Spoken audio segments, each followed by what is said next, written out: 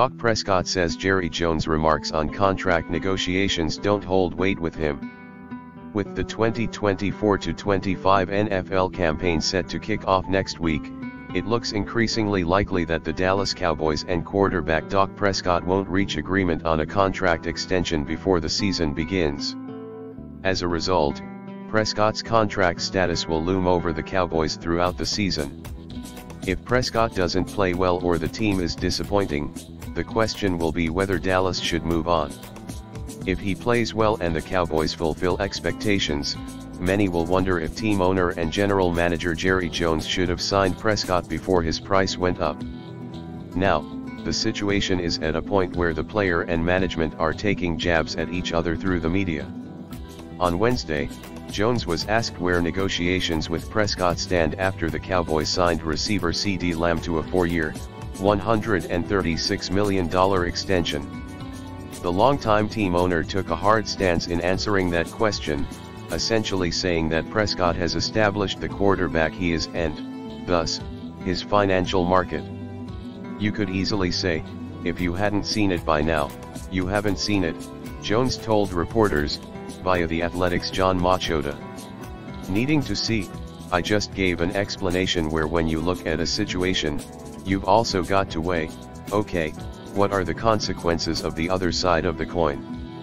Dak's situation right now for me has more to do with our situation than it does with the merits of Dak Prescott being the quarterback of the Dallas Cowboys.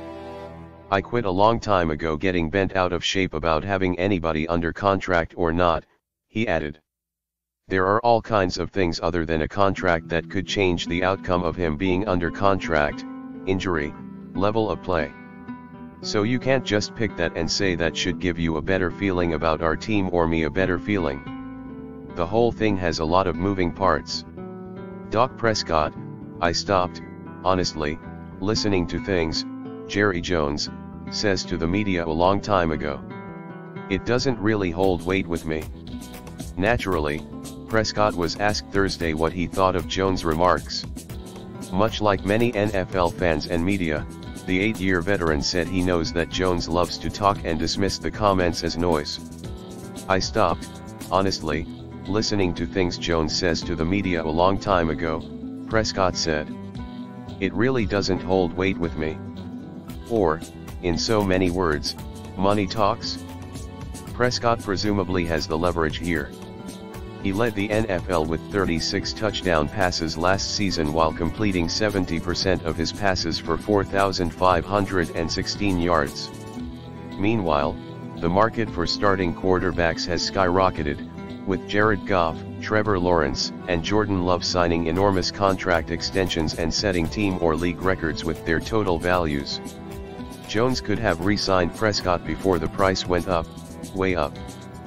Prescott will be paid $29 million in the final year of his 4-year, $160 million contract. The deal includes clauses that dictate he can't have a franchise tag placed on him or be traded. So if the Cowboys don't sign him, Prescott will become an unrestricted free agent after the season at 31 years old, an age at which he'll still have effective seasons in front of him. This standoff can be resolved within the next week. For now, maybe each side is trying to look tough.